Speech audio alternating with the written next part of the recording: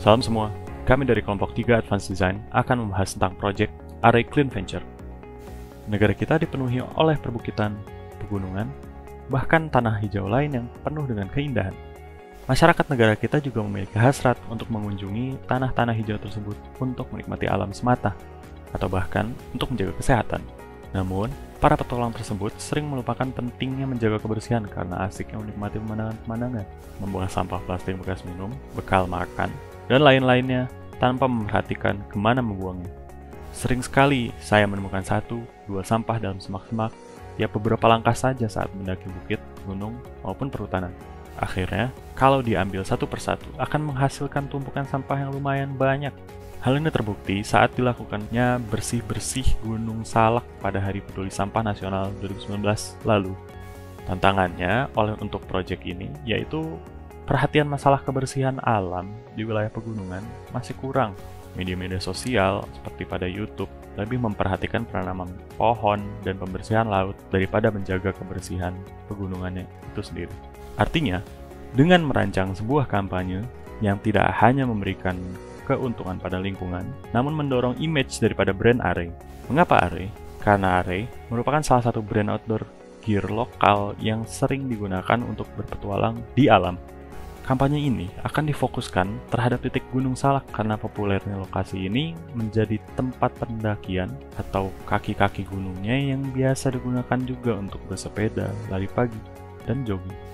Memiliki objektif untuk mengajakkan masyarakat penikmat alam untuk tidak hanya berfokus pada rasa capek dan aktivitas mereka sendiri, namun untuk membantu peduli kebersihan dengan mengurangi membawa minum botol plastik, juga berani atau inisiatif dalam memungut sampah yang terlihat walau hanya 1 atau 2. Karena dengan ratusan orang yang sering berkunjung dan berpartisipasi, artinya sudah 100 lebih jumlah sampah yang dibersihkan dari Gunung Salak tersebut. Dengan itu, kami mengajak para pemuda dewasa dari 18 tahun hingga 40 tahun yang gemar berkunjung dan beraktivitas hijau atau memiliki keinginan untuk gaya hidup sehat dan memiliki minat untuk berpetualang di alam.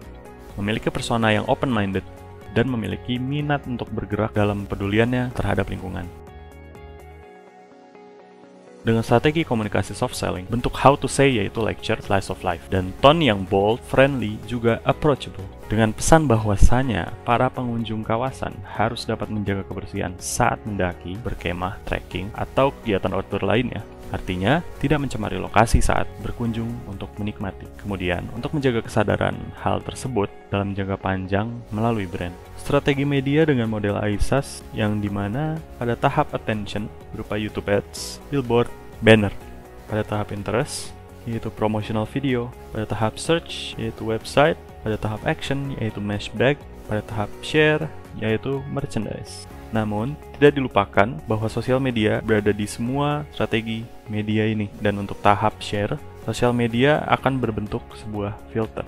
Idenya, untuk merancang kampanye yang mendorong masyarakat agar aktif berpartisipasi sebagai sebuah komunitas dalam menjaga kebersihan area pegunungan maupun perbukitan. Peserta diajak untuk memungut sampah di area pegunungan sebagai wujud pedulian terhadap alam, memiliki nilai jual, pengalaman, atau experience, dan reward. Kampanye ini mengajak masyarakat untuk sadar bahwa perubahan yang besar dimulai dari satu gerakan sederhana. Konsep dengan big idea yang hiperbola, dramatis, dan earthy, menggunakan kata-kata profesional, namun masih ringan untuk dibaca, memberikan faktor emosi yang akan mendorong empati dari pengunjung. Copywriting dengan headline Clean Ventures, kemudian body copy yaitu It takes one gesture during your entire adventure, dan It takes one adventure to clean the whole world, dan menggunakan hashtag Bersih berpetualang AREI.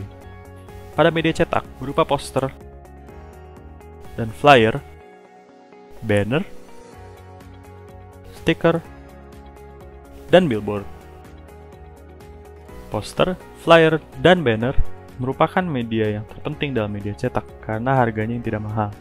Juga pilihan bahan yang luas untuk menciptakan desain yang ramah lingkungan. Stiker dipertujukan untuk diberikan kepada mereka yang kontribusi. Dan yang terakhir, yaitu billboard, diletakkan di sekitaran Bogor.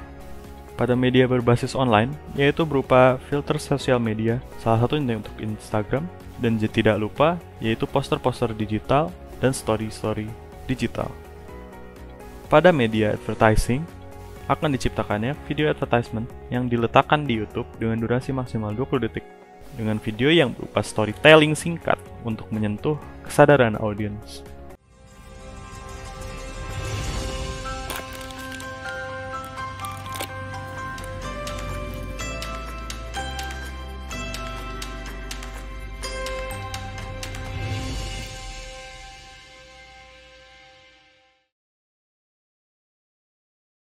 Untuk media interaktif, berbentuk sebuah website yang di tengahnya dapat terlihat produk yang dapat diciptakan oleh AREI dari sampah yang terkumpul karena kontribusi para pengunjung. Juga live contributor feed, seperti layaknya Twitch stream donation, yang akan menunjukkan nama-nama para kontributor secara langsung.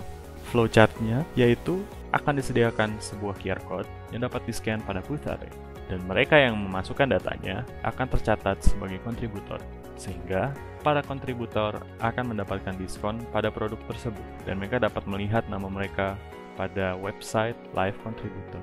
Sekian dari kelompok 3 Advanced Design dengan Project AREI Clean Venture. Terima kasih.